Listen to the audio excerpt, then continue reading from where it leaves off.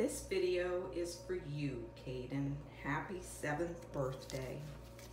The word of the Lord came to Jonah, son of Amittai. Go to the great city of Nineveh and preach against it, because of its wickedness has come up before me. But Jonah ran away from the Lord and headed for Tarshish. He went down to Joppa, where he found a ship bound for that port. After paying the fare, he went aboard and sailed for Tarshish to flee from the Lord.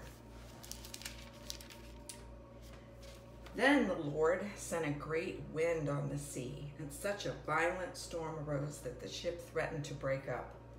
All the sailors were afraid and cried out to his own God, and then they threw the cargo into the sea to lighten the ship. But Jonah had gone below deck, where he lay down and fell into a deep sleep. The captain went to him and said, "How can you sleep? Get up and call on your God.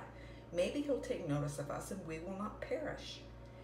Then the sailors said to each other, "Come, let us cast lots to find out who is responsible for this calamity." They cast lots, and the lot fell on Jonah. So they asked him, "Tell us, who is responsible for making all this trouble for us? What did you do? Where do you come from? What is your country? From what people are you?" He answered, "I'm a Hebrew, and I worship the Lord, the God of heaven, who made the sea and the land." This terrified them, and they asked, "What have you done?" They knew he was running away from the Lord because he had already told them so. The sea was getting rougher and rougher, so they asked him, "What should we do to you to make the sea calm down for us?" He answered, "Pick me up and throw me into the sea, and it will become calm.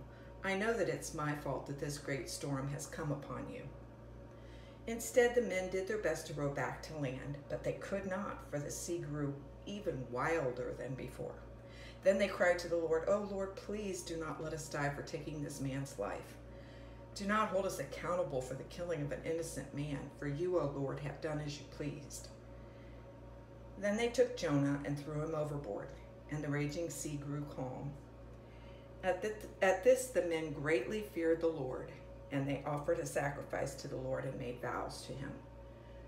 But the Lord provided a great fish to swallow Jonah, and Jonah was inside the fish 3 days and 3 nights. From inside the fish, Jonah prayed to the Lord his God.